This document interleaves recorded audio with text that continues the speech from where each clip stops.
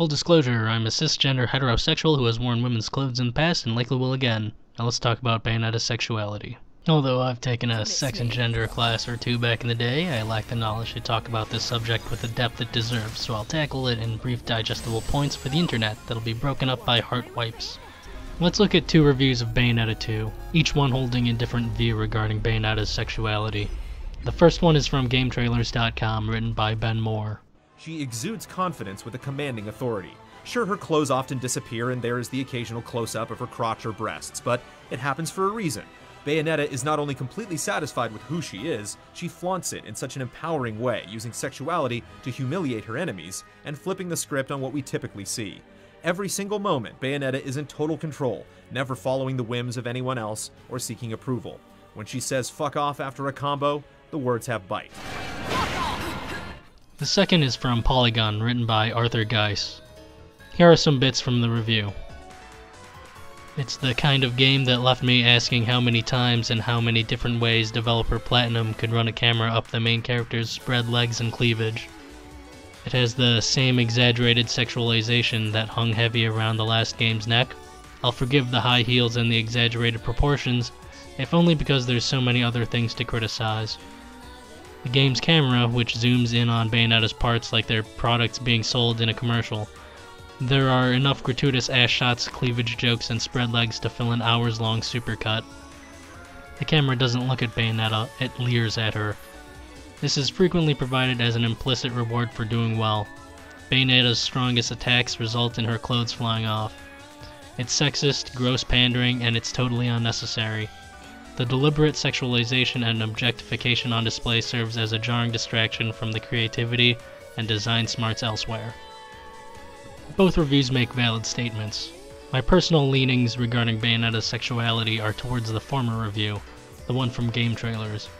I think Bayonetta is a character comfortable with her body and with her sexuality, and she is empowered in the situation she's in.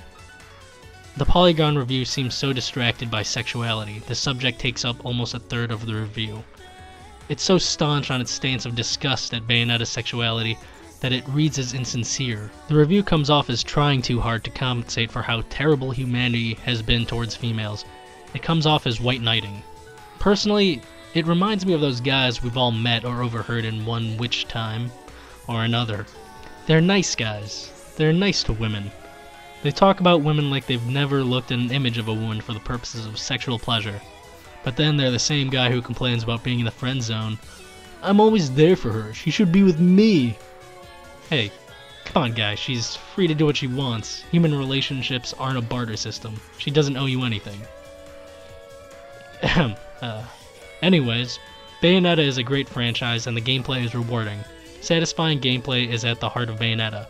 Sexuality is only a part of it, a part that doesn't take away from the play experience that's at its core. That's why I feel the Game Trailers review covered Bayonetta 2's sexuality better than Polygon. The sexuality works thematically in Bayonetta. The 2 most physically intimate things someone can do with another person is fight and fuck. As someone who has boxed and boinked, not at the same time, they produce a similar thrill. They are acts that are physical and visceral. They are acts that demand a deep understanding of your partner, their body, their mind, the rhythm between you two. The word climax gets tossed around in Bayonetta. The flow of combat is punctuated by a big combo finishers. It's twofold, sex and combat, as the finisher is a massive, powerful attack while Bayonetta flaunts her body. Bayonetta marries the combat and the sexuality into a single entity. Bayonetta's body is an exaggeration of not just the female form, but the human form in general. Bayonetta has abnormally long limbs in order for the animations she does to work, to look normal. I'm pretty sure there's a blog post on the Platinum Games website explaining all this. Go look it up for yourselves. I don't have to footnote this. This isn't an essay. Fun fact, Mari Shimazaki, Bayonetta's character designer, is a woman. So is she a sexist? Is she under the thumb of her sexist masters? Or is she a woman who has embraced female sexuality and understands a woman can be sexy and powerful? Hideki Kamiya, Bayonetta's creator and director of the first game, got upset about the pornographic doujinshi, fan comics, that came out about Bayonetta. Here's a translation of his tweet. It seems there's erotic doujinshi based off Bayonetta. There are fans who will resent that, and I hardly think those responsible hold any love for the game. Jean-Pierre Kellums, a producer at Platinum Games, wrote an editorial a couple of years ago on oneup.com about mainstream gaming and the male gaze. I'd link it, but it doesn't seem to exist anymore as OneUp is kinda defunct. I don't know, tweet him to repost it or something? This is a brief aside, but still related, I guess. It's totally fucked up that Anita Sarkeesian gets death threats. We need to be better than this. The gaming community needs to be better than this. Humanity needs to be better than this. This is the Western world, not fucking ISIS and their warped Sharia. Women have voices, and they should be able to express themselves freely without threat of violence. So I guess here's the wrap-up.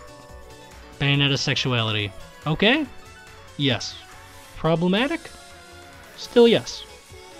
Although I still find Bayonetta less sexist than the Tomb Raider reboot, and how one of the producers talked about how the player will want to protect Lara and some of the other stuff going on with that game.